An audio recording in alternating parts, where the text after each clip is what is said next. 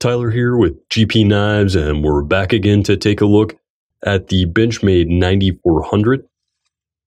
This is the automatic version of the classic 940 model. You get the same S30V blade in a reverse Tanto point. This is the black coated version, so you've got a durable polyceramic black Cerakote. Anodized aluminum for the handles. And you've got the classic green with purple backspacer here.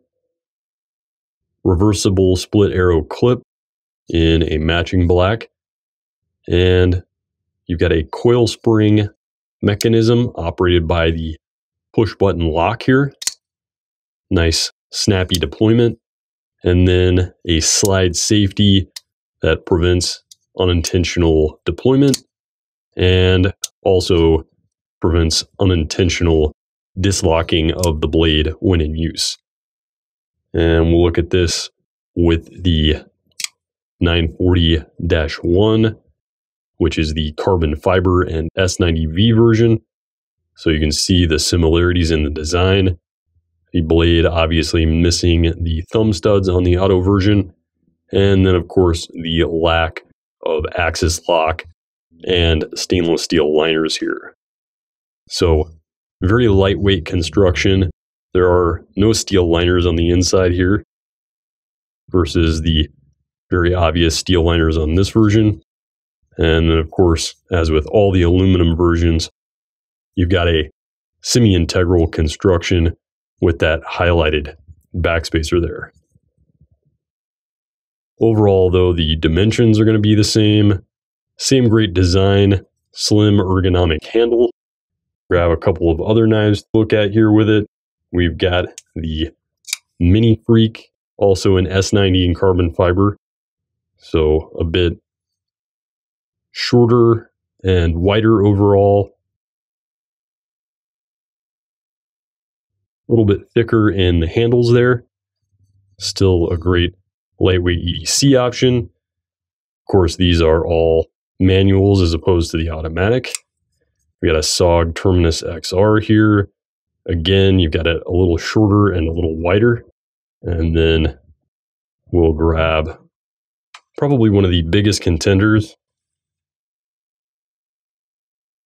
in this category, the Benchmade Bug Out. This being in the black CF Elite and matching black blade. So again, you're looking at just a bit wider in the blade there. The blade thickness is going to be a little thicker on the 9400 and much more robust at the tip with that reverse Tanto and the slightly less high saber grind. Functional grip area is going to be very similar on these. And then we'll close these up, take a look at the footprint.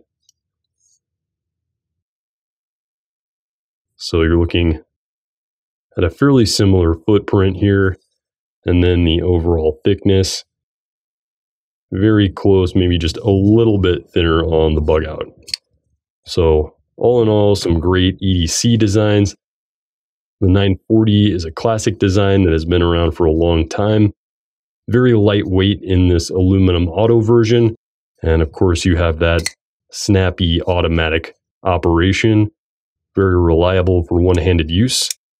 And you've got a rock solid button lock there, backed up by that slide safety for even more reliability. And here you can see the Benchmade 9400 in my pocket. Very lightweight and slim. The 9400 carries very well via the stainless steel pocket clip. It's not a deep carry clip, though you can request one from Benchmade. The standard clip does provide a fairly discreet carry while still providing plenty of real estate for drawing the knife. Drawing the knife is smooth thanks to that anodized aluminum handle construction. And of course, deployment is fast and smooth, as well as being very reliable via the one-handed button-operated automatic mechanism. Again, this is Tyler with GPKnives. And the Benchmade 9400 automatic You can check it out now at GPKnives.com. Thanks for watching. Stay safe and stay sharp. If you like what you've seen today and you'd like to see more, follow us on social media, like the video below, and subscribe to our YouTube channel feed for updates on all new products.